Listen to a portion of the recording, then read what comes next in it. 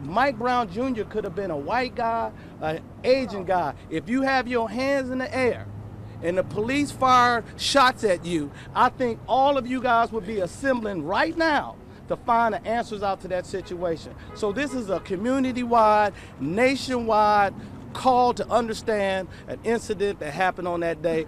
I don't want to lose track of it. The Ferguson Police Chief's decision to release the still pictures and the video. The family feels that that was strategic.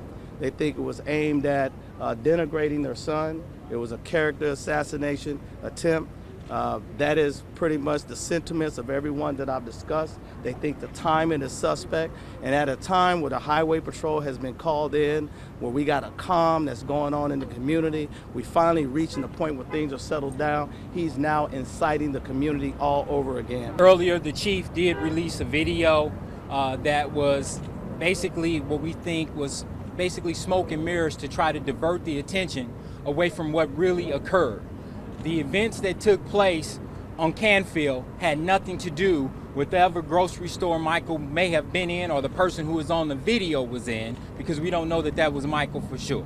So whatever that took place there had nothing to do with an individual getting down on his hands and knees, raising his hands in the air and saying, "Don't shoot."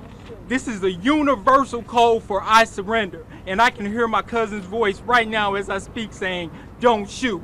Yet and still the officers stepped to him and shot him is what we're hearing from officers. And that is wrong. And we want the truth to come out, and we're sure that it will as the day goes on.